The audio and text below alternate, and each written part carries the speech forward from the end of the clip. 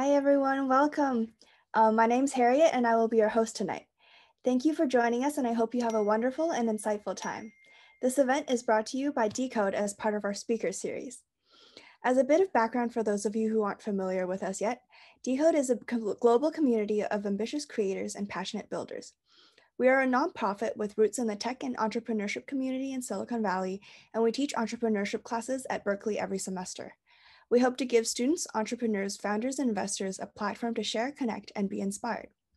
Over the past 5 years, our annual Decode Innovation Conference has been the largest tech and innovation conference co-hosted by Berkeley and Stanford students, alumni, and entrepreneurship centers. We have had over 10,000 audiences every year from all around the world. Some of our notable speakers include founder and CEO of Zoom, board member of Tesla and SpaceX, CEO of Y Combinator, and CEO of Google X, among many others. Our 2020 conference back in October garnered 1.3 million views across 44 countries and have thus prompted us to kick off the speaker series, with today being our 9th session. Our next session will be on May 5th, so next Wednesday, from 1 to 2 p.m. PDT in the afternoon. It's a bit earlier than usual, but we'd love to see you there. You can also check out our social media for more information. And we also have a lot more upcoming events. Also, if you would like to volunteer with Decode on future events, or if you'd like to discuss any potential partnerships with Decode, please do email us at careers@decode.build. I will send the email out in the chat. So now for today's logistics, after the fireside chat, there will be a Q&A session, so you can send in any questions that you have for our speaker via Zoom chat. We will try to go through as many questions as possible, but due to time constraint, we will not be able to cover all of them. For those of you selected to join the roundtable, it will be after the Q&A, so please stay and wait to be invited to the breakout room. So for today's session, we are excited to welcome Donald Lewin, the President and Chief Executive Officer of the Computer History Museum and former Corporate Vice President at Microsoft. The Computer History Museum is a nonprofit organization with a 4-decade history exploring the world's computing past, digital present, and future impact of technology and humanity, and Donald directs the strategic planning, fundraising, and ongoing operations there. Prior, Donald led Microsoft's work in applying technology for public good during a 17-year tenure. He collaborated cross-company and with external partners to focus on scalable impact with a portfolio that includes establishing the company's global startup and venture capital engagement model as campaign and civic tech engagement efforts, affordable internet access initiatives, environmental sustainability work, and partnerships with leading research universities. So prior to Microsoft, Donald accrued 30+ years of leadership experience in Silicon Valley with companies that include Next, Apple, Go Corporation, and Sony. Among others, Donald has served on the board of the Silicon Valley Community Foundation, UI Labs, Advanced Energy Economy, and currently serves as a board director at StartX. He is also on the advisory council for the Department of Politics at Princeton University, where he also holds an AB in politics. This session will be moderated by Shuo Chen, who is the general partner at IOVC, a lecturer at UC Berkeley, and a faculty member at Singularity University. So let's welcome Shuo and Donald. Thank you very much, Harriet, and really excited and honored to have you with us today, Donald, given your decades of experience across startups, corporates, and also now the nonprofit world. So thank you so much for making time today. Oh, and I think you might be on mute. That's the famous statement of the day, yes. You're on. No, I'm happy to be here, sorry. All good, thank you. You have some background on our audience already. We have a lot of Berkeley and Stanford students, as well as alumni, as well as obviously working professionals with more experience, but really would love to start with your story of how you became president of the Computer History Museum.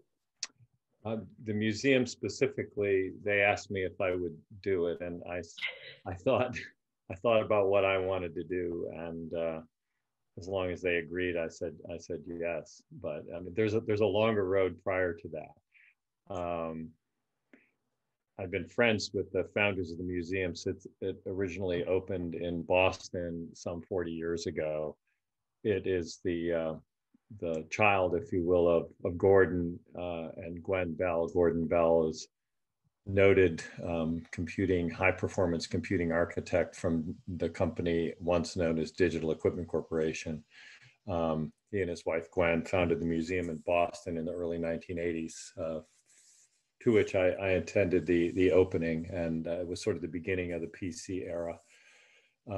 Anyway, I'd been friends with most of the trustees over time. They were without a CEO. I'd been involved in a number of nonprofits, other museums, one in particular in the Bay Area, the Tech Interactive, where I ran a global program as a board sponsor, tech benefiting humanity on a global scale. And so I didn't want to be a trustee, and I didn't want to do anything that I'd done before. And so when they asked me if I would run the museum, I told them I would think about it, because I was at a stage of knowing what I didn't want to do. And that included anything that I'd done before. And I'd never done something like this before. So I took several months to think about it, 6 weeks, 8 weeks, and then met with the search committee. And the one opening remark they made was, "You're here to interview us." And I said, "Well, thank you for that, because if you're interested in what I'm interested in, then maybe this will work." And so I laid out a scenario of 3 things that I wanted to focus on, and they said, okay. And I said, yes. So. Amazing. And actually, pre-COVID, every year Decode's annual forum had always been hosted for one day at the Computer History Museum. So for folks who have been around for a while, they would have been to Computer History Museum by a few times by now. Yeah. But maybe we should backtrack a little bit to talk about the very early parts of your career. What you studied during college, what were your enjoyable things to do, and walk us through your career, if that's okay. Sure, happy to give you a little bit about my journey. I ended up at Princeton in a roundabout way. Like most of you, I had choices. I chose Princeton for several reasons, and I ended up studying politics as a result of a discovery that hit me in the face within the first several days that I was on the campus, because I'm speculating that a fair number of you are pretty good at math, or you wouldn't be where you are right now. And I thought I was pretty good at math, and then I went to Princeton, and I found out that I was not a mathematician. Quickly, in a matter of minutes of being on the campus and meeting a few people who were mathematicians.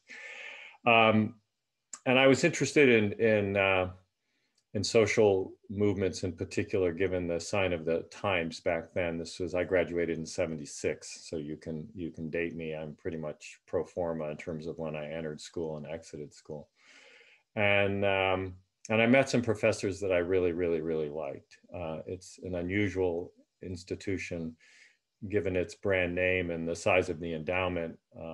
And on a relative basis, the endowment is 4 times larger than any other institution on the planet. So there's a lot of resource and a lot of access to full-time professors. And so I found 2 that I really enjoyed through some introductory courses. And I was excited about the nature of the department, and several of the faculty advisors that I met. And in the end, I thought I was going to be a lawyer. And so one advisor was particularly focused on civil liberties, which at the time, given the sign of the times today, not that it's changed that much for the last, pick a number, in the United States of America, 400 years. Civil rights was a real issue on all fronts. Women's rights was a real issue on all fronts. And now we look at gender of all type and the rest. And there were some structural things that were brewing as a result of the war in Vietnam, which of course was not really a war, just a conflict. And then residency requirements changed, and 18-year-olds were allowed to vote at the same time. And so I got involved in wanting to understand how to coalesce large groups of people and to create followings, which in the end, when I ended up through serendipity in Silicon Valley, led me through, again, moments in time and good fortune. The first quote unquote real job that I had was working for Sony, and it was a friend of mine from school who had accepted the job, but soon thereafter, within weeks, got the job that he really wanted and was going to resign. And upon resigning, invited me to join him when he went in to resign. And I did. And he said to his boss then, you hired me fresh out of school and I can walk and talk, and this guy can walk and talk too. So it turns out I got a job on the spot and went to work the following week. And the week that I went to work is the week that Steve Jobs and Steve Wozniak left the garage and moved into 600 square feet of office next to my office. So sometimes it's better to be lucky than good. And so I met them right away. And for those who know anything about or have read anything about Steve Jobs, he was very keen on brand and design. And if you look at the history of consumer electronics in the United States, and in general, consumer electronics coming out of Japan, particularly then, Sony was a lesser tier brand in Japan by far, but was purposeful in marketing in the United States through design and brand, and was charging a premium again, and they were a lesser brand in Japan by far, but they charged a premium of nearly 15%. Sounds a lot like Apple products. And they did so because when you were asked the question, why did it cost more to buy a Sony? The answer was, because it's a Sony. And that's why you pay more. So anyway, so that's how I ended up kind of in Silicon Valley. And, you know, in my early school period, it was focused on organizing and looking at structural change. And the tech industry, microprocessor based, personal computing was about changing structures and empowering people. And so I've been on that treadmill ever since. Coincidentally, my first laptop was a Sony, and that was before I transitioned to a Mac. And I'm sure is the case for many people sitting here today. Your work has directly impacted our lives in the way that we interact with technology. So it's really cool that you were there in the very early days. And I think what's really fascinating is that you went from the corporate world to the world of startups and building new organizations back to the world of corporates. If you don't mind walking us through a little bit, some of your thinking and how you made those decisions, that would be really great.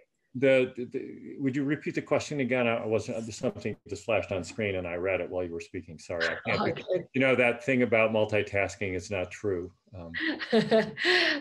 So I was just asking for your decision-making process when you transitioned from the corporate world to the world of building new organizations and then ultimately deciding to go back to the corporate world. Yeah. You know, when I went to work for Apple, it helped that the founder of the company is the one that wanted to hire me. So that was good. And all the work that I did at Apple was not what was presented to me as my job. I started to look behind the curtain of market conditions. And I started with the market as opposed to with the technology. And there was an awful lot of at that moment in time, things were coming out. Silicon Valley was coming out of silicon and semiconductors. And the conversation with personal computing was moving into a personal conversation, and individuals as well as institutional change. And the structural change in institutions was controlled by IBM. And and Apple was, you know, for those who are a student of Apple's rise, if you will, and then, you know, the waxing and waning of Apple, and then the eventual position the company has right now. It typically was motivated by really understanding the psychographic as opposed to the demographic of a market. And so understanding the mental model of the consumer and what motivated them. And that was sort of essential to the work we did in the Macintosh division. I pioneered some of that thinking when I was initially working on market development activity for the Lisa system, which is what I started doing. And that was before the Macintosh even started as a project. And, you know, the company had a great desire to go after structural change in the enterprise with the Lisa system. And I was in charge of figuring out how to introduce that to the corporate marketplace through distribution channels in a newly being hired direct sales force. And when the project slipped, it slipped about a year in schedule.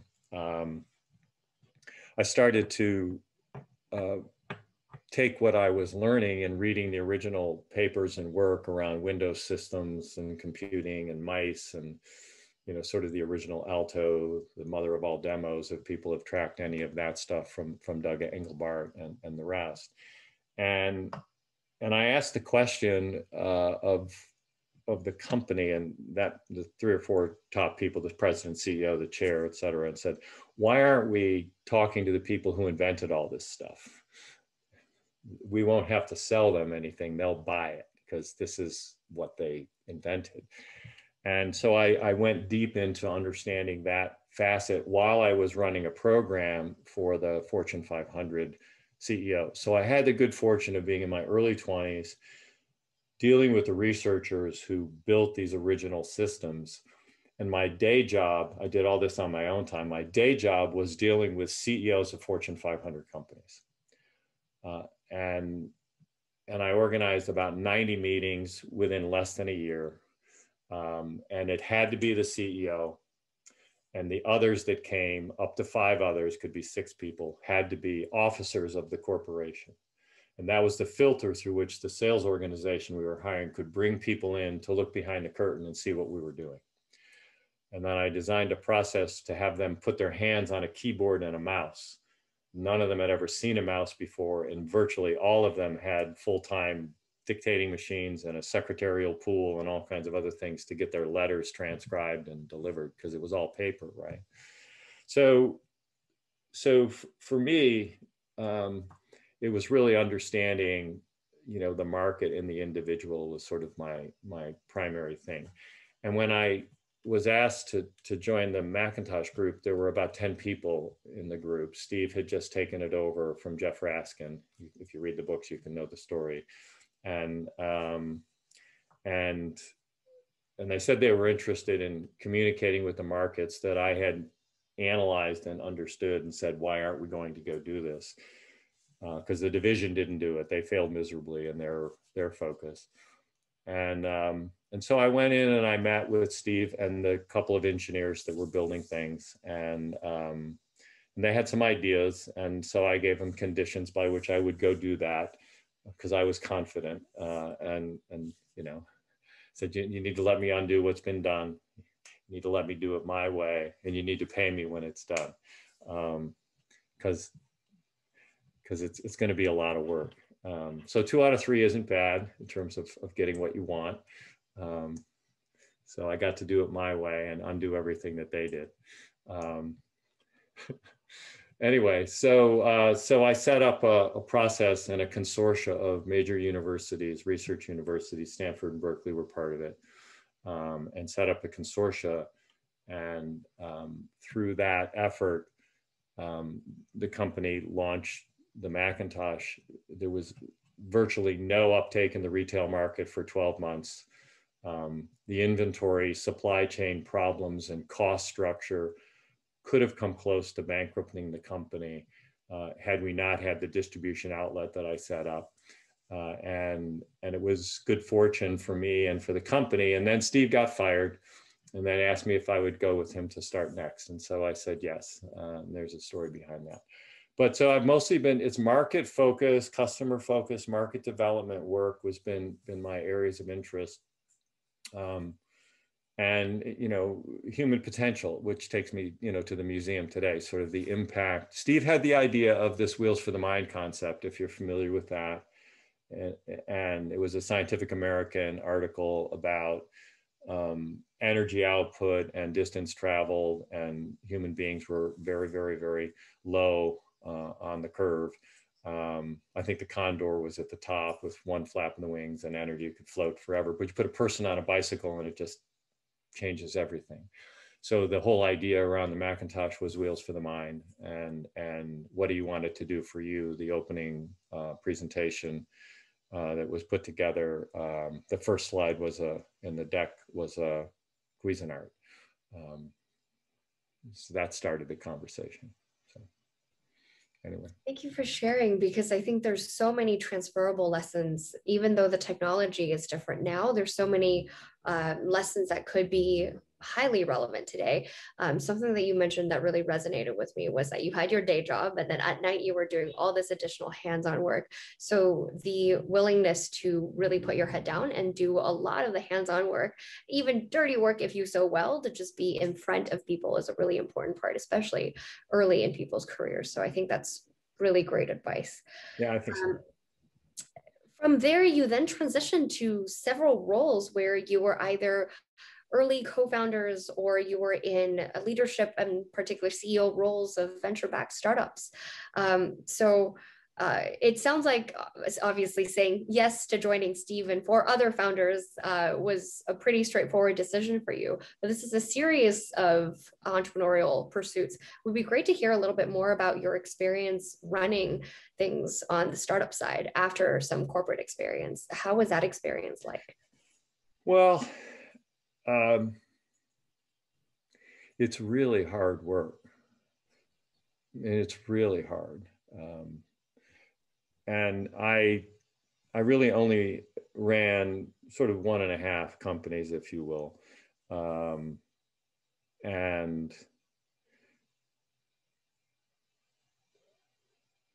I had, you know, personal interest in both. One was in and around kids, software, and education, which at the time was particularly interesting, but fleeting. And that was clearly a built for sale company. And I was helping as a consultant, and then they couldn't raise money unless I went full time. So I said yes, so that they wouldn't fall off a cliff. And I helped structure the distribution relationships, one with Apple and one with Compaq, that made a difference. But that, you know, that was it.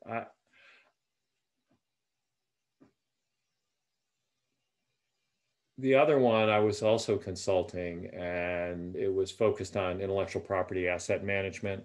This is a period of time before XML, and really before the web was just emerging. And I was generally familiar with a lot of those things. Most people know that Tim Berners-Lee built a web on a Next machine using NextStep. So, I mean, we gave him the equipment to go do that stuff. So I was pretty close to the beginnings of those things. But I do think the thing about running a company and building a startup is there's an awful lot of sort of lonely times, in the sense that there's no other person you can look at other than yourself at the end of the day. And everyone that's looking at you is looking, depending upon where they come from, is looking, you know, a startup by definition, you know, Steve Blank 101, right? You know, an entity in search of a sustainable business model. And you've just got to be paying attention all the time. And, you know, having been there in a lot of small companies, and actually helped and worked with a ton of small companies in my time at Microsoft on a global basis. I mean, thousands and thousands and thousands of companies. that we worked with and enabled in various and different ways, and just, you know, hundreds and hundreds of meetings of young companies and entrepreneurs everywhere in the world. I mean, you know, I had a 3-year visa to go in and out of Russia, which is like, you can't get, because we were doing so everywhere. There's people aspiring to build new companies, but you know, there are lots of small businesses, and those are really good things. So when you think about startup and you think about venture backed and looking for something sustainable, it is a very, very, very, very energy intensive, hard thing to do and to be successful at. So you know, I think there are a lot of good guideposts. I think Brad Feld and his work with the Foundry Group and the books that he's written, I think, are particularly interesting and helpful, because there's a lot of social context in that. Brad's a good friend, and you know, and it takes just relentless dedication, as I've experienced. So I don't know what more I can say other than, you know, it's not for the faint of heart. Work really hard is always a great discipline to live by. It's better to be lucky, you know. I mean, that's so it's you know, it's better to be lucky. True. And you do have to make your own luck. I mean, life is, it's about 10% what you're presented with and about 90% what you do with it. That's one of my personal beliefs. Mm-hmm. But you need to, you know, you need to be immensely committed to those around you, and be looking for guidance. And there are very, you know, there are very few entrepreneurs that in the end can build something that is truly, truly scalable. I mean, these days it's a lot more different. I mean, I'm 20 years removed from a lot of this. Not that I wasn't paying attention to it, and that I'm still not paying attention to it, because I do sit on the board at StartX. It was helpful to them when they kicked things off originally, and then when they wanted to build more of an operating structure and a board, I helped them. But anyway. You mentioned your time at Microsoft, because obviously post your tenure at Apple and working closely with Steve Jobs at Next, eventually you decided to transition, and you were personally recruited by the CEO of Microsoft, where you spent almost 17 years of your career.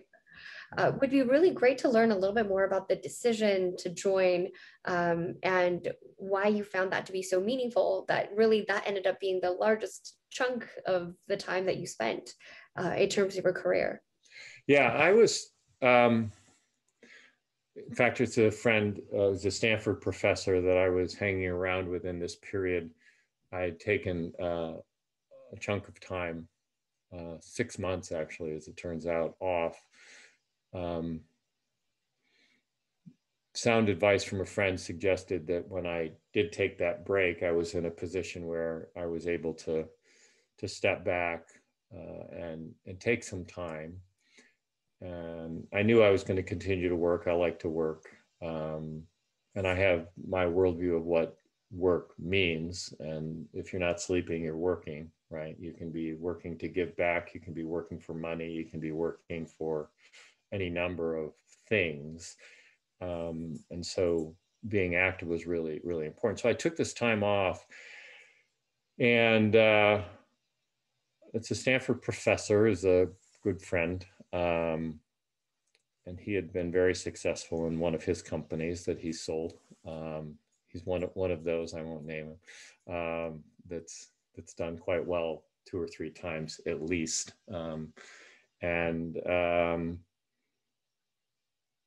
I read the speech that Steve Ballmer gave about XML and web services.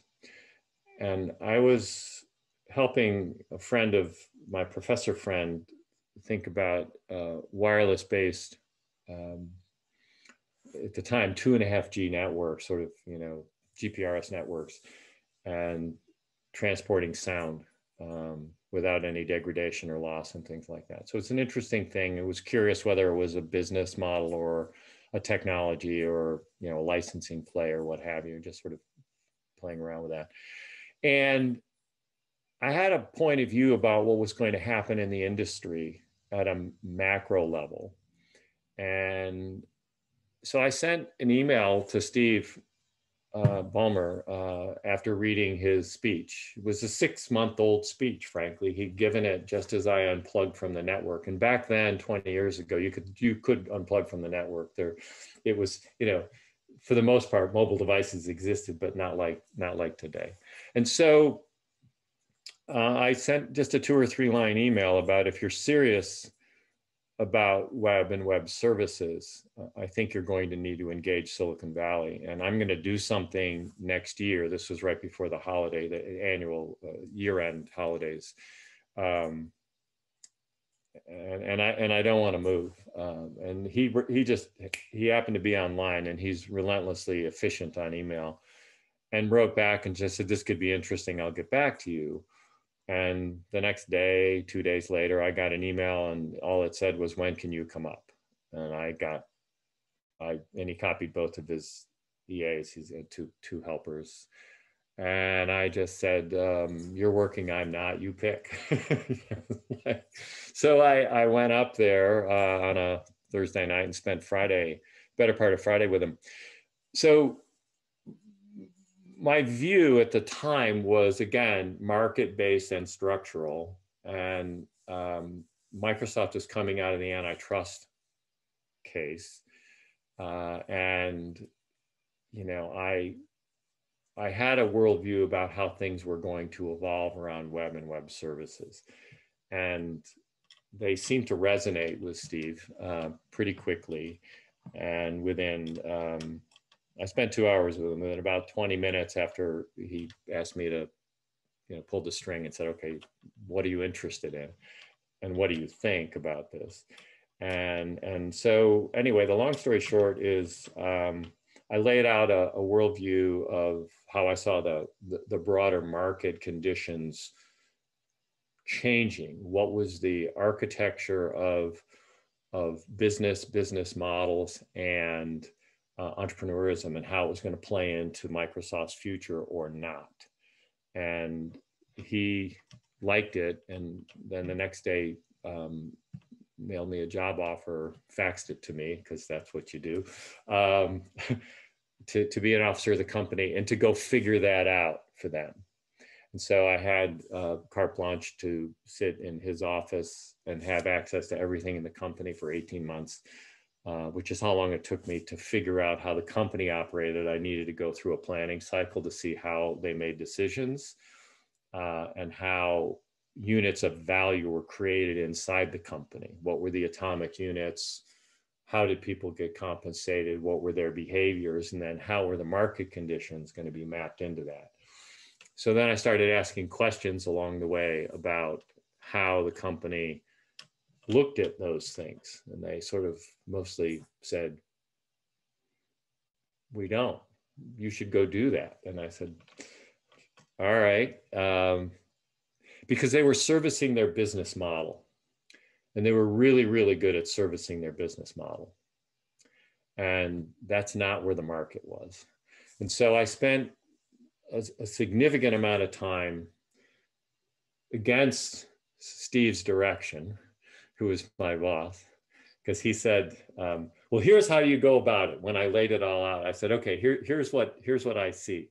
And he said, well, here's how you go about it. You send an email to my direct reports, you copy me, and I'll weigh in. And I just said, hey, with all deference to you as the CEO, this place is designed to repel against what you just asked me to do, and it will fail. And he sort of looked at me, and I just said, I'll do what you ask. He goes, well, if it doesn't, what would you do? I said, I'll go bottoms up. Let's go mark it up, right? It's like, where's the power? The power's in the market, it's in the people. So anyway, I sent the email, like he said, and I saw him, whatever. I was only in Seattle about once a month. I go up there for a few days. And he said, so like, what's everybody doing? And I said, what do you mean? They completely ignored me. It's like, I told you, it's like, what are you going to do about it? I said, I told you what I'm going to do about it. What about it? So anyway, so I did a systematic mapping of those units, and then I started looking in the market and mapped that in. And I used Microsoft tools. I used Visio charts and everything else to show all those pictures. And it's not unlike what I did in the startup that I ran around intellectual property asset management. Is I took the world's patent databases, starting with the US, Japanese, and European libraries, because they're all the abstracts and everything's in English. And I did a mapping of those to corporate P&Ls to show where IP relates to product lines that make money for them or not.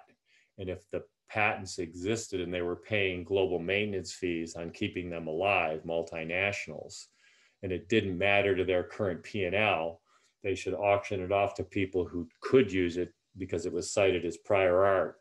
And so I found 4 customers in 4 different industries, which turned into 16 customers, which turned into 60 customers, and then we sold the company, right?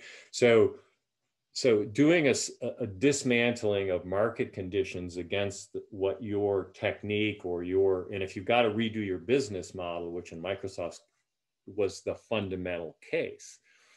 Because if you're the CEO, at a place like Microsoft, and someone comes in and says, all right, so you think the market looks like this, and it's a triangle, a pyramid. And there's 200 or 250 companies at the top of the pyramid that are the big ones. And you're at the top of the pyramid because you make all the profit. And you're in an antitrust box and you can't buy anything that's in the top of the pyramid. And then the mid-market is part of your channel and how you make your money. And then the developers, the coders, are at the bottom of the market who decide what they're going to build for. The reality is, in a world of web services, it's not 2-dimensional, it's a 3-dimensional thing. And it's not a pyramid, it's a tree. And the trunk that goes into the ground has got venture capital and entrepreneurs in it. And you can't see them, but they're spending a lot more time and money than you are on building market caps in this 3-dimensional world, as opposed to client server. And they're going to dismantle billion-dollar businesses, of which you have 15 in your P&L, and turn those into $100 million companies with billion-dollar market caps, because it's an expansive market as opposed to a client server. And so you lay that out and they go, yeah, we're going into web services because we have to, because all these companies that have sprung up, pick your favorite, Yahoo, this, that, the other thing, eBay, they weren't using any Microsoft technology. They didn't need it. So it's like, all right, so here's the picture. You start with the market, then you look at the arms and legs. So that to me has been a thematic that worked, going back again to, how do you organize groups of people, and how do you structural change, right? Innovation, I think, is not about the intellectual property that creates the mousetrap. It's how do you get the mousetrap to market? It's like it's the structural change that has the impact in an economic way, right? So that to me that's the whole system. And so it's that's again, if there's any lesson I could draw by giving you these stories, it's that. And I think those that have been, the last, pick your favorite number of years, the last 10, 15, 20 years, I mean, the amount of structural reengineering has been, it's just unbelievable, this digital transformation in the last, the last 12 months at a minimum. But the thing that's scary, is what we all know and can appreciate, is that, what we're auctioning off is attention. And that's a tough one, right? That's a tough one. Anyway. Absolutely. I think that is such a valuable lesson, especially in the theme that you described, in terms of whether you're selling direct to customers and individual consumers and individuals, or even to enterprises and selling into companies. An important component of this is always being at the forefront of the market, understanding emerging technologies, how it's making structural changes, as well as actually having a pulse in terms of bottoms up, what the market is asking for. And I think regardless of what time we're in, despite all the digital transformations that are happening happening, that thematic lesson is consistent. Yeah, maybe. Please. Yeah, good. And that actually is the perfect segue into kind of this third major chunk of your career in terms of your role currently now at the Computer History Museum, as well as on the board of Silicon Valley Community Foundation in terms of thinking about giving back. Some of the folks on this call have likely been to Computer History Museum pre-COVID, but would love to learn a little bit more about your work. I know just as of earlier today, the Tech for Humanity Prize winners were announced. With Sal Khan. He actually spoke at our annual conference last year. So he's amazing, and would love to learn more about your current work at the Computer History Museum. Yeah, well, the museum was always, fascinating to me when the inventory moved from Boston to the Bay Area, which was 20 plus years ago. The museum in Boston failed. And Len Shustak, who's the founder of the museum out here, still closely involved, not on the board anymore. He just left the board a year plus ago. The collection of computing artifacts, and then of late, oral histories. We have more than 1,000 oral histories from the true pioneers. We have all the original Fairchild notebooks. I mean, you can go down this list of stuff that we have that people have never seen for the most part. And we own real estate too. The museum owns 7.5 acres of land surrounded by Google headquarters, 5 of which is parking lot. Pretty valuable parking lot. And 2 other buildings, one where we do research in around software and things, and another is a big warehouse. Doesn't need to be in the Bay Area. It's a pretty expensive warehouse, but nonetheless, we own it. So we're a keeper institution, and that was, part of what I saw when they asked me if I would run the place. But what I proposed is very consistent with what I said to Len 20 years ago when the inventory was sitting in some Quonset huts on the Moffett Field site. And he was, and his wife I'd worked with at Apple, and Donna's a really serious entrepreneur. Palm and Handspring were her companies. I worked with her at Apple. We started the same week and stuff. She's terrific. And Len was a networking pioneer and professor at Stanford, among other things. And so they're really interesting people. But I said to him, this 20 years ago, for lack of a better imitation, I gave him my best Steve Jobs imitation. I said, Len, this is really interesting stuff, but who cares? It's like, so what? You got a bunch of old iron here? And so what is this institution going to stand for? Before we know it, 20 years ago, it was reasonably predictable what was going to be happening in the world today. I've been friends with Alan Kay for a long time, right? It's sort of like Dynabook, it's like, okay, it's going to happen. There's an inevitability. And so the question is, what did you want to be? So when I talked to them about it, the museum has this incredible collections. And so the picture that I painted, as I said, look, we have this incredible oak tree. We have this tree trunk, which is the buildings, and we have this root system of stuff. And we have no branches, and we don't reach. We have no leaves. And if you don't have leaves that are as big as the drip line, the tree will die. It's like you need to catch the water. You have to have this thing. So I said we have to reposition the institution, and we have to do what was appropriate technically. And then we need to make a decision now about what we think we will look like 10 years from now. And that's a physical digital statement. And so the repositioning was to turn it from a pure collections institution. Of course, we're a museum and we collect stuff. But the new positioning is to decode technology, is computing past, digital present, and future impact on humanity to shape a better future. So why is that? When people say tech, they typically think this industry, but more importantly, when we say it's computing past, that's where we get our agency. We have all this stuff and it's hidden. So that's the second piece. the technology. How do you unleash it all? The digital present is the topic of the day. Is it life sciences? Is it energy? Is it education? Is it health? Is it, algorithms, and are they racist? And I mean, what it's like the topic of the day, and that's going to move because the digital present is, and the framework is AI and innovation, changes in structure and data-driven use of computing, right?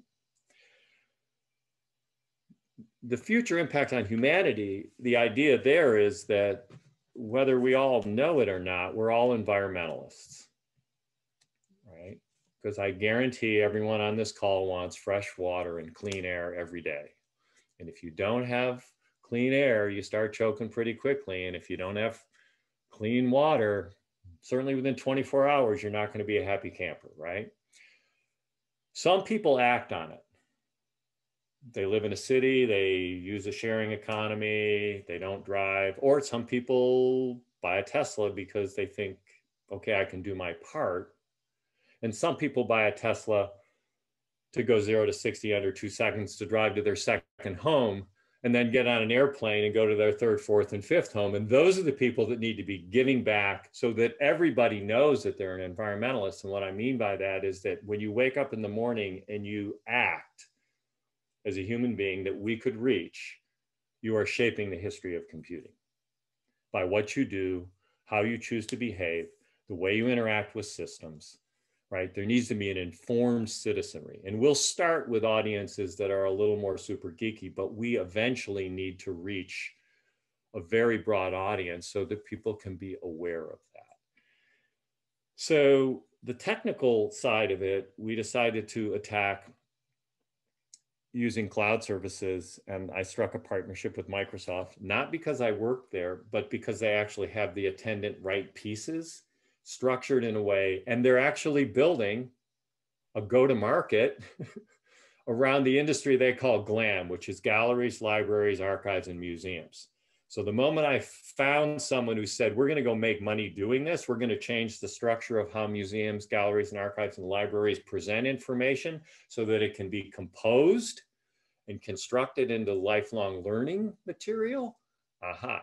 So we're betting on them and others, NVIDIA, Adobe, Salesforce, RingCentral, Accenture, they're all helping us. But we're building the 21st century architecture, open programming interfaces abound. There'll be APIs everywhere for plugging and different things, but a cloud-based infrastructure set of services for 21st century cultural institutions to share. And we're working with a couple others that will be first among a handful of helping create this architecture. So that's the technology commitment. And then the third is, what do we look like 10 years from now? Do we have to own all the real estate? If COVID continues and our financials are bad for whatever reason, we'll sell some real estate. But more importantly, anything that we do physically will have a digital component, a twin is necessary, or an extended reach. And, as you all know, off the shelf today, you can go to the web and do these things on your own. You can upload your own videos and have them translated in real time with closed captioning in 60 languages. Why not? Right?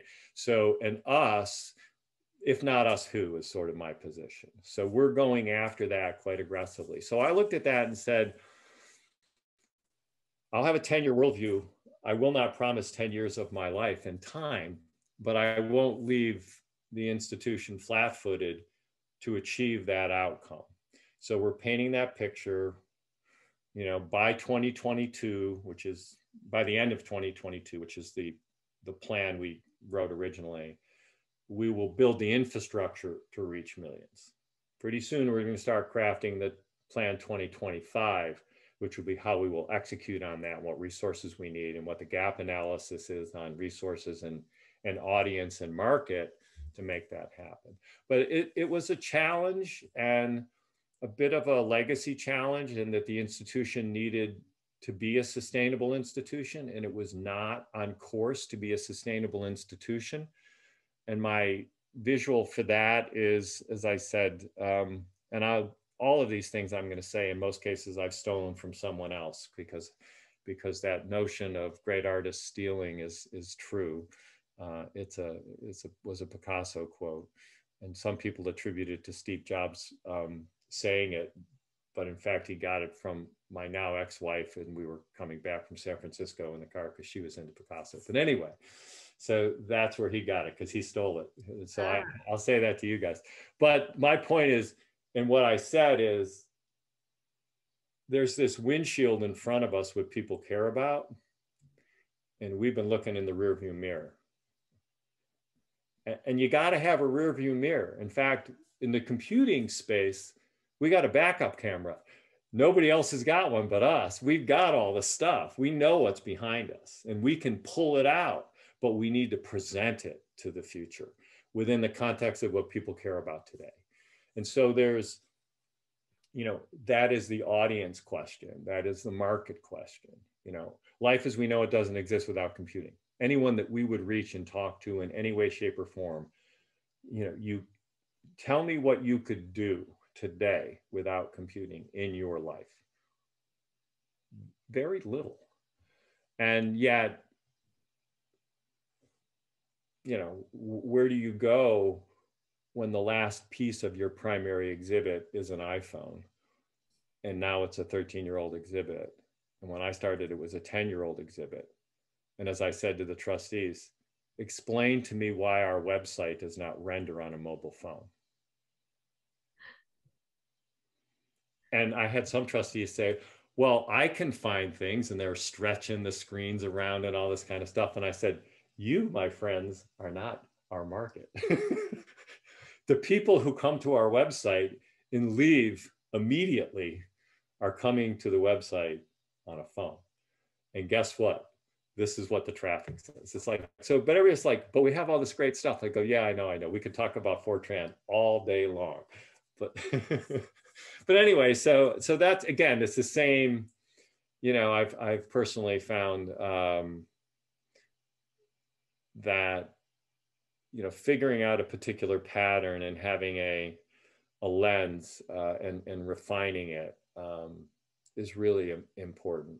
And it's a constraint framework, but if it works for you, then keep using it. So build, you know, I guess if anything that I would abstract is to say, whatever the constraint framework is that works for you, if you happen to be really good at algorithms, right, or you're really good at data, whatever it is that you are, those are things that I'm not good at, right? I'm not good at math, remember? So actually, I was pretty good at math. I had a second grade teacher who taught us binary. So things were like, I was lucky in that regard, right? I got it right away. And it's like, oh, I came to California, it's 1976. And the first guy that I met was running the Kestrel Institute, doing crypto work for the NSA. It's like, oh, Cordell, let us talk, right? So it's like, who are these people that, you know, are building Silicon Valley back then was amazing. So anyway. So I know, Daniel, you have a time constraint. So I'll ask one last question from my side so that we can address direct questions from students at the roundtable. Okay. Which is that you've shared such a compelling and inspiring vision of the work at Computer History Museum. I really would love to leave everyone here today with some practical action steps. How can they better engage in the work? Obviously, when things go back to normal, we'll have our next in-person event at Computer History Museum. So other than visiting the exhibit in person, what are some of the other ways they can potentially plug in? Thanks for asking that. We are volunteering. We have 100 plus, we have a volunteer event celebration. Last week was National Volunteer Week. We have board meetings all week, so we're doing our thing tomorrow. But you know, volunteering is one thing. But you know, in what area, to what end? There was a group that existed when I started that was, for lack of a better term, was called Next Gen, and it was a community of people typically under 40 or so, just to use an age, some constraint. And product manager types, coders, what have you, people that had some affinity and interest. And it was kind of going, it was dormant. They were without a CEO for the better part of a year, and things weren't, you know, maneuvering. And the person that started it was starting a family and everything. So anyway, long story short, there is that a woman named Angela Tran, who's now on our board of directors, took over that group. And one of the things that I did with the trustees,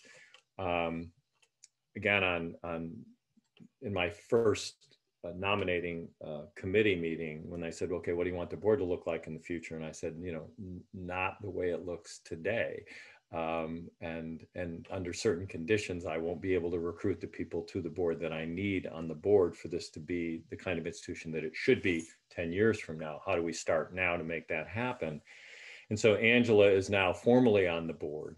And we just, last week, Thursday, voted unanimously to bring another young person onto the board, a woman named Erin Teague, who works at Google. She happens to be a Black woman with computer science and Harvard business degree, among other, and she does AR and VR work on YouTube in the sports area. So we are repopulating our board with people who have an affinity for working with and helping the institution over time. And we intend, now that we're building a critical mass of new board members with different backgrounds and skills and diverse, you know, I'm one, you know, there's a lot of old white guys on this board, right? And I'm not on the board, actually. That's not the way the structure works, but we want to reflect our community and our audience and our reach. So we are, with Angela's help, going to be rethinking the best way to engage, if you will, people younger in career who have an affinity for wanting to learn about nonprofits, learning how to give and participate.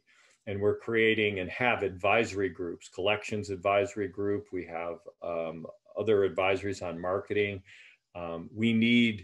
I desperately need help in thinking around growth metrics, people who are living and breathing scale and growth. So, you know, D. Lewin, first initial last name at computerhistory.org. There you go. Or D. Lewin at Live. It's even shorter and easier, live.com. Same, just first initial last name altogether. And you know, we've got a number of individuals who again can volunteer and help us look at data. We're implementing systems. I had 32 databases. I've got one now. We're building up from it. You know, I mean, it really was. It was this beautiful institution with this incredible collection and these world-class exhibits and a beautiful building, but the systemic stuff for reaching, you know, the tree limbs and the leaf, it's just like, that was not, you know, that was my job, right? Go figure that out. So that's it. So anyway, thanks for asking. So anybody that's interested, you know, all theirs. That's perfect. I can attest to the fact that Angela is awesome. She's a fellow Canadian, and she's done a lot of wonderful work. So we'll definitely include that in our follow-up email for all the attendees, for anyone who's interested in volunteering. With that, thank you so much for your time with us today. We would love to transition to the roundtable. So folks there have the opportunity to ask you questions directly. Okay. With that, thank you everyone for coming as well. Okay. Thanks. Hopefully some of this is helpful. The stories are fun. Super helpful. Thank you, Dell. If you can just click join roundtable, all of us in the roundtable will be in that program. Right, so for those of you who were invited to join the roundtable, you can join. Otherwise, this marks the end of tonight's session. Thank you all for coming, and we certainly hope you enjoy the session and a few takeaways. We will also be uploading the recording on our YouTube and be sending the link to everyone, so subscribe to our YouTube and also look at our other social media channels like LinkedIn, Facebook, Twitter, Instagram. We hope to see you again at our next speaker event next Wednesday on Wednesday, May 5th from 1 to 2 p.m. PDT. For those of you, okay, so now let's join the roundtable. And for our future events, if you'd still like to join the roundtable, you can apply through the Eventbrite. Yeah, great seeing you all here tonight.